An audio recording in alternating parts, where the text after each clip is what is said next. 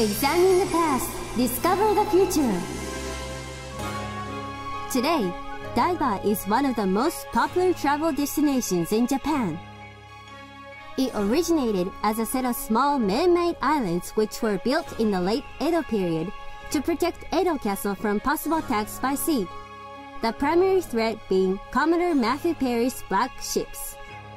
They were fort islands armed with cannon batteries, which were built using tons of solar rocks transported from afar. Daiba was the central place for naval defense, achieved by combining the finest skills and best technology at the time.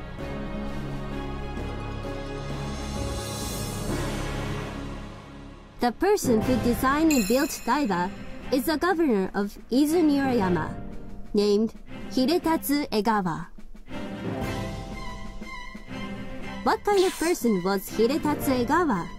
To find out, we interviewed one of Egawa's descendants. 秀達は、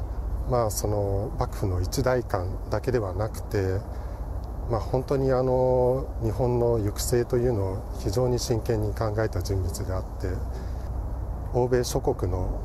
外圧に対抗するために、西洋のその軍事技術を、研究して、伊豆の韮山に反射炉大砲を鋳造するための施設ですけども、反射炉を築いたり、あとここのその江戸湾にお台場を築いた人物です。Although it is little known to the general public, Hidetatsu Egawa is not only responsible for the construction of Daiba, but he also built Nirayama Reverbatory Furnace, which has been added to the tentative list of UNESCO World Heritage Sites in May.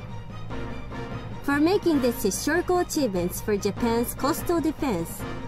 Hidetatsu Egawa is indeed one of the greatest figures of the late Edo period. 今は本当に観光名所として知られているお台場ではあると思うんですが、台場というその言葉の意味ですね、意味から、歴史を知り、そして、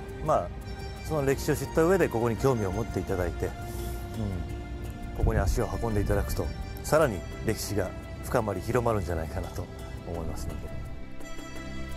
Long ago, Daiba was once a place to protect the nation against foreign countries. However, in 2020, it will warmly welcome visitors from all over the world